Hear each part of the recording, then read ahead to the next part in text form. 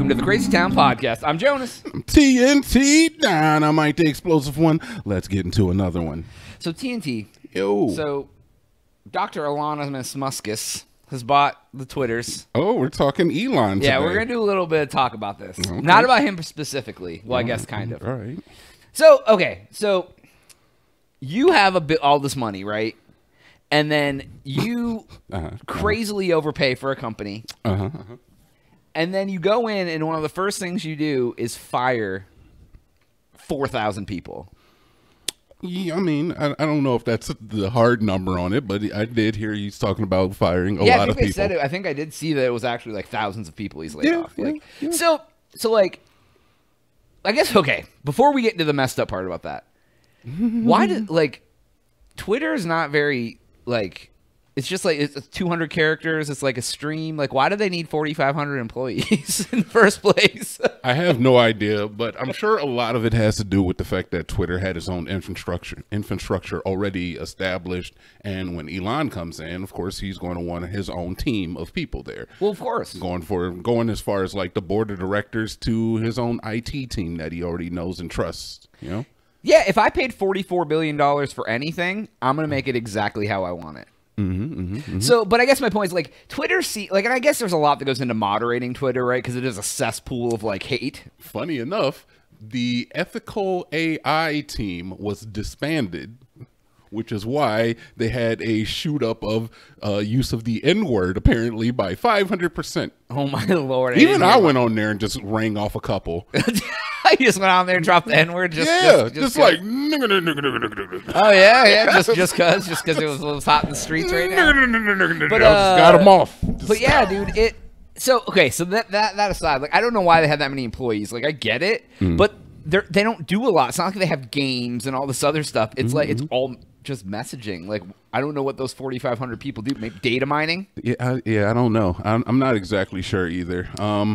But I mean, like, it makes sense for Elon, especially seeing as though he overpaid for it, and he's made it very clear. Everybody knows he did that. You want to trim some of the fat, so yeah, trim the fat. What I didn't like was he went online and then said, like, I have to do this because we're bleeding $4 million a day. And then he's like complaining about like how it's losing money. And I was like, shouldn't you have thought about that before you bought it for $44 billion? I mean, he did. That's why he tried to back out of it until they threatened to sue. And then he was like, okay, I guess I kind of got to pay it now. Yeah, but like, as the world's richest man, don't make us feel bad that you bought a bad business. And that's why you're ruining 4,000 people's lives. Hey, look, I'm not donating to the Save the Kanye West Billionaire Fund. I'm not donating to the Save the Elon Fund either. Any more than I give a shit about Elon Musk's feelings about buying a company that is bad for business. Yeah, dude, I don't know. I'm interested to see what happens with Twitter, right?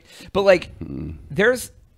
Like, okay, it's obviously, we know it's a tough world out here right now for everybody with inflation, right? But then you're not for Elon Musk or Kanye West. No, they don't care. It's not bad for them. No, they don't care. Even with their fuck-ups, they're living great. They're fine. Yeah, Elon will be all right. Yeah, me and you, we're struggling. Yeah, I ate ramen all week. Yeah, by the way, my Cash App is TNT Dynamite 777. In case you want to support you in the... Yeah, help a brother out. If they help you with nutrients, then you can come on the show and talk about with more vigor. You can be out here like just saying like, yeah, I'm all healthy now. Hell yeah, buy me a sandwich and I perform better. Yeah, it's like those girls on Instagram and Twitter. They're like, here, if you want to buy me lunch, here's my Cash App. Like, right. Yes, do the same thing. Hey, if you want to feed Jonas so he can come to the podcast with more oomph. Yeah, throw it out there. Make sure when you send a TNT, you tell them it's for Jonas, though. You got it. Yeah. This is Jonas's money. 50-50, Joe. 50-50. Fair. But yes, anyways, like, so like some of those people's lives are like thrown up into like, because like if you're working at like Twitter or Facebook, right? Like you think you got a decent career, like, oh, okay. I mean, I don't know anymore. Facebook seems like it's dying, but you know. And then you're out here. Some people, I'm sure, got sick kids, sick family members, things like that. And then they're like, then their insurance gets taken away, man. Really Elon just threw them in the trash 2 weeks before Thanksgiving. Jonas really playing that violin. Look, man, it sucks when anybody loses their job. Absolutely, and I'm not an advocate for these mass firings on any level.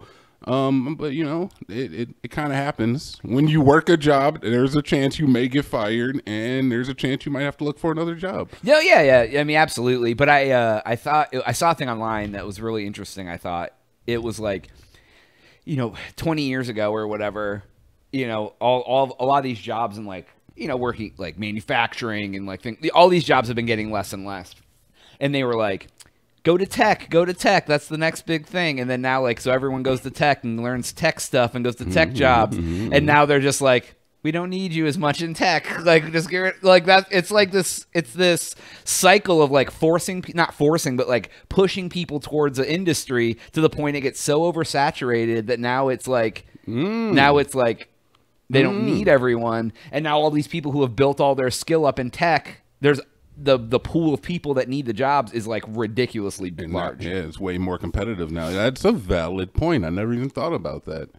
And it's so yeah. What are they going to do? They got fired from Twitter. Like, where are you going to go work, man? Like, yeah. And with a lot of like these major companies, like Facebook or Meta and Twitter, and like they're having less people working. It's like, where does a person in tech go?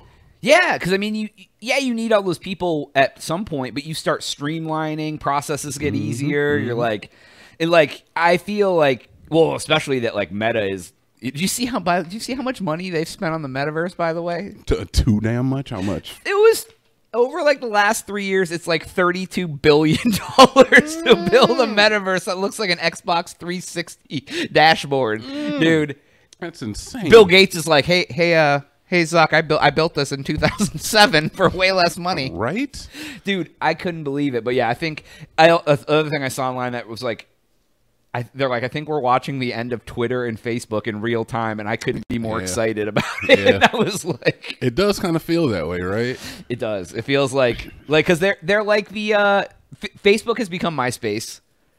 Oh yeah, Facebook is only for old people now. It's become like geriatric, like just geriatric conservative. Yeah, it's like you got to be over 30 to use Facebook now. Yeah. Like my mom is still on Facebook. And she's like 80. My mom and my oh yeah, because all the old people they tried to get everyone on. The old people finally get on, and now like everyone's like, well, I can't post anything because my grandma's gonna like comment on it. So now they gotta like go over to another place that they're like TikTok. Old people ain't going to TikTok.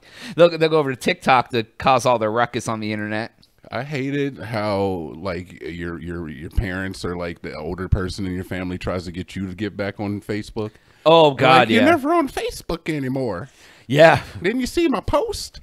I hate that. No, I didn't see your post. That is one of my biggest pet peeves in my life, and why I got off of Facebook. I know you hate it. Is when people will just be like, they'll call you on the phone and be like, "Hey, did you see my post on Facebook?" Did you see my post? Like. No. Did I comment on it? No. Then I have nothing to say about it if I did see it. Yeah. I don't want to get on. I don't want to see you in person and talk about what you're doing on the internet. No, you have to like it, leave an emoji, comment, repost it to your profile. Yeah, I got to make sure everyone knows that I love my mom. Make sure, dude. I remember at one point I was like, I would post something on Facebook. This is like 15 years ago, like, and within 2 minutes, my mom would have commented on the post. Like it became every single post I did. I'd be like, can't wait for this party tonight, and mom would be like, be safe, smile face. I'm just like, it is what it is, right? It's very sweet, right? But like, but like when it's she was on there, man. She was doing her stuff, dude.